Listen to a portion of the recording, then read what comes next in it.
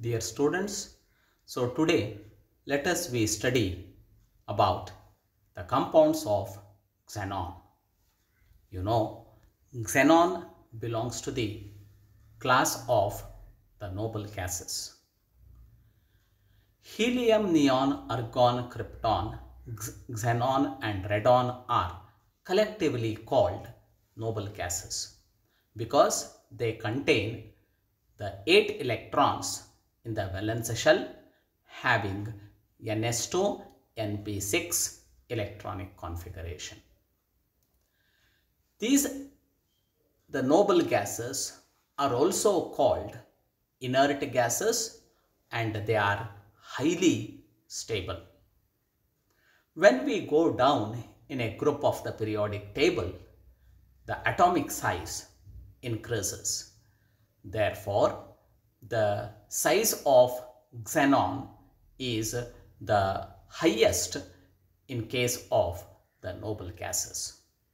Of course, after the xenon, you have a radon. This radon is a radioactive element, hence we are not considering this radon.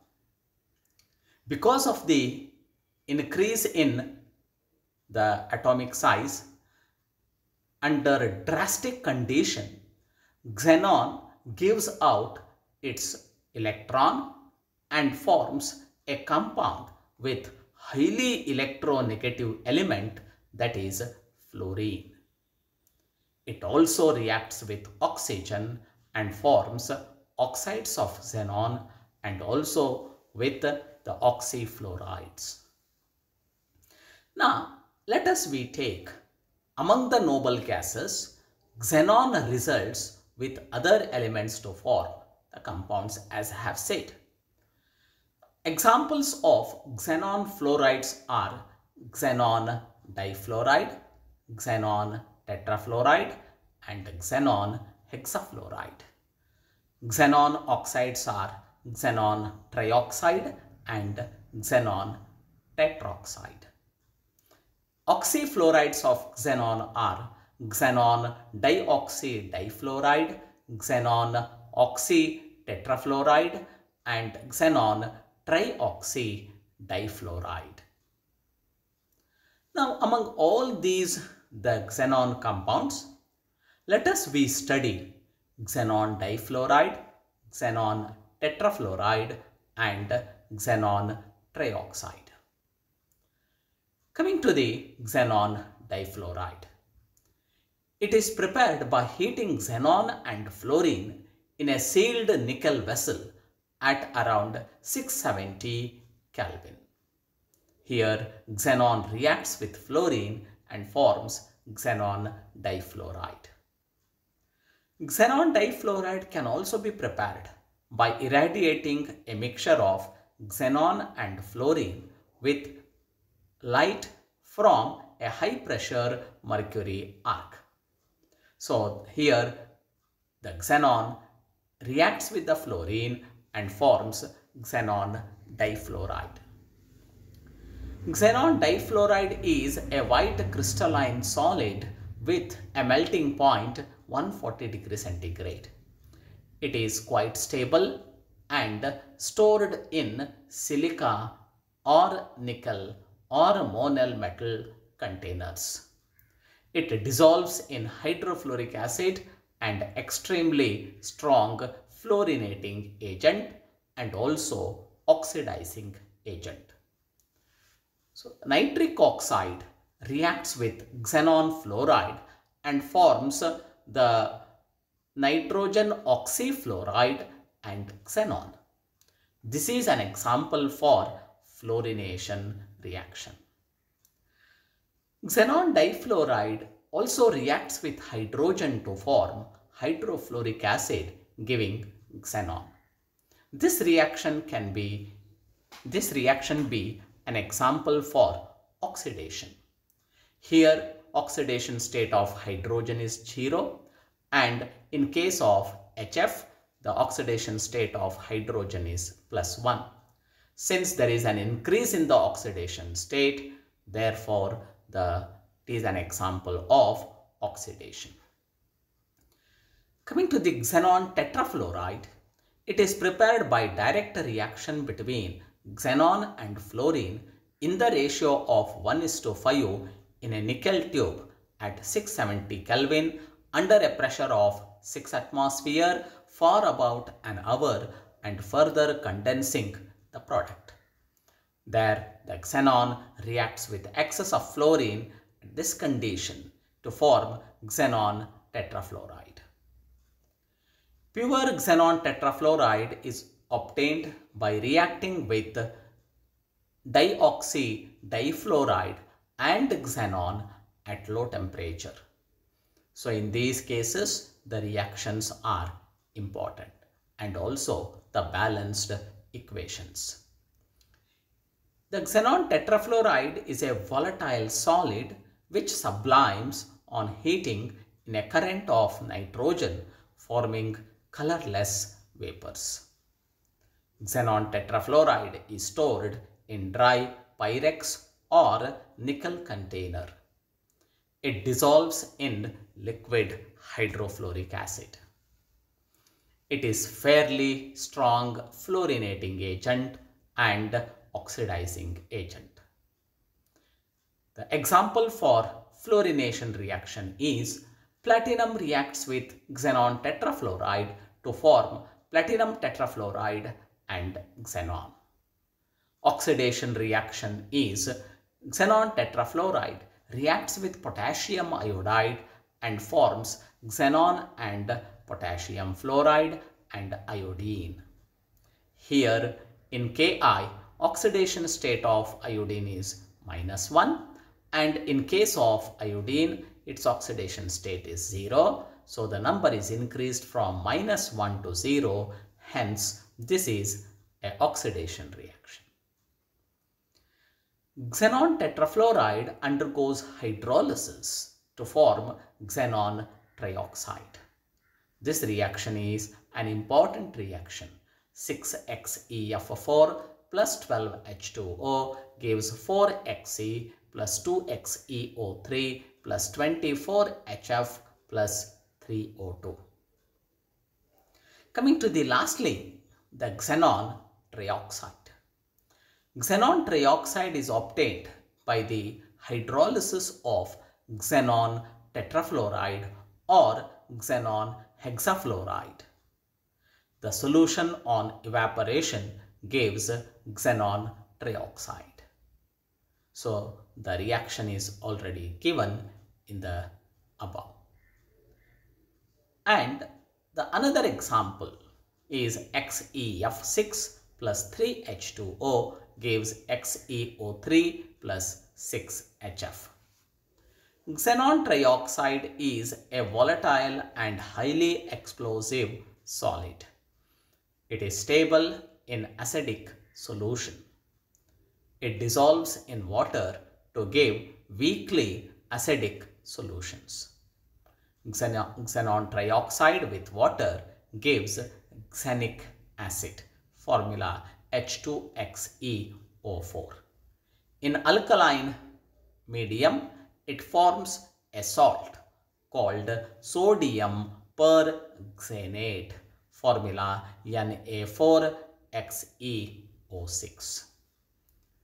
It is a powerful oxidizing agent in acidic medium. Coming to the bonding in xenon compounds. Let us take the first one, bonding in xenon difluoride. In xenon difluoride, xenon is the central atom, atomic number 54, electronic configuration 4d10, 5s2, 5p6. This electronic configuration shows that xenon atom contains no unpaired electrons. But to form xenon difluoride, it needs 2 unpaired electrons. To explain this phenomenon, it is suggested when fluorine atom comes nearer to xenon, xenon atom undergoes excitation and one of the electron from 5p z orbital shifts to 5d orbitals. This excitation is shown. Of course, the xenon, because of its bigger size, and also to promote the electron from 5pZ to 5d, the energy required is very high, which is around 1670 kilojoules per mole. During the formation of xenon difluoride, xenon atom undergoes sp3d hybridization, resulting in trigonal bipyramid geometry. In this trigonal bipyramid geometry, the three non-bonding electron pairs are at the points of an equilateral triangle. Because of this, the other two, the xenon, the fluorine atoms, they are on the vertical of this direction. Hence, xenon difluoride is having a linear geometry with a bond angle 180 degree. Xenon fluorine bond length is 198 picometer. Because of the three lone pairs of electrons on the triangular, here there is the net repulsive force is 0. Therefore, xenon difluoride exists a perfect linear geometry. Coming to the bonding in xenon tetrafluoride. In xenon tetrafluoride, the xenon is the central atom. Atomic number is 54. Electronic configuration is 4d10, 5s2, 5p6. This electronic configuration shows that xenon atom contains no unpaired electrons. But to form xenon tetrafluoride, it needs 4 unpaired electrons. So to achieve this, it is suggested when fluorine atom comes nearer to xenon atom undergoes excitation and one of the electron from 5py and 5pz orbitals shifts to 5d orbitals. I have said here this excitation needs very high energy. During the formation of xenon tetrafluoride, xenon atom undergoes sp3d2 hybridization, resulting in octahedral geometry. Here, the two non-bonding electron pairs are at the two opposite corners of an octahedron. The 4 sp3d2 hybridized orbitals of xenon overlaps with 2pz orbitals of fluorine to form 4 covalent bonds, leading to the geometry of the square planar with a bond angle 90 degree. Here also, the two lone pairs of electrons, the net attractive for the repulsive forces becomes 0. Hence, xenon tetrafluoride is having a perfect geometry with a bond angle 90 degree and XEF bond length 195 picometer. Now coming to the bonding in xenon trioxide. In xenon trioxide, the xenon is the central atom, atomic number 54, electronic configuration 4d10, 5s2, 5p6. This electronic configuration shows that xenon atom contains no unpaired electrons. But to form xenon trioxide, it needs 3 unpaired electrons to form XeO sigma bonds and 3 unpaired electrons to form the pi bonds. When oxygen atom comes nearer to xenon atom undergoes excitation and 3 electrons from 5p orbitals shifts to 5d orbitals. The excited electronic configuration is shown, which needs very, very high energy. During the formation of xenon trioxide, xenon atom undergoes only sp3 hybridization resulting in tetrahedral geometry. In this geometry, one of the sp3 hybridized orbital contains a lone pair of electron. Because of this lone pair of electron, it undergoes the repulsion. As a result, XeO-Xe bond angle gets reduced from 107 degree to 103 degree. And the xenon, the unpaired electron in the xenon atom combines with the unpaired electron of the oxygen laterally to form a pi bond between the two. Here, two py orbitals of oxygen overlaps laterally with 5d orbitals of xenon, resulting the d pi p pi bond. Xenon trioxide results trigonal pyramidal geometry instead of the tetrahedral geometry.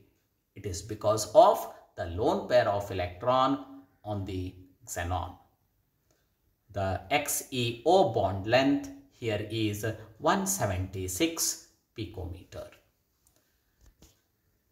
Here I have shown the diagrams or the structures of these compounds. Now coming to the xenon difluoride, here it is having a perfect geometry because all the three lone pairs of electrons are in one plane. So the repulsive force nullifies, therefore the bond angle becomes a perfect bond angle.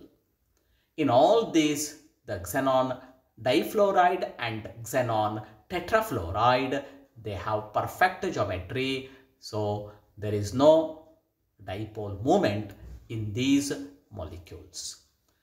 I have shown various formats of the xenon difluoride and the xenon tetrafluoride structures.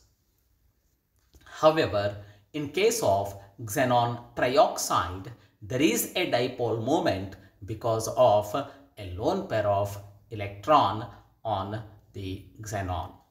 So this results a distortion, hence it shows the dipole moment. In this I have shown a structure of xenon trioxide. You have to remember, sometimes they ask what is the geometry and how many unpaired electrons are there, how many lone pairs of electrons are there in these xenon compounds. So it is given in the table.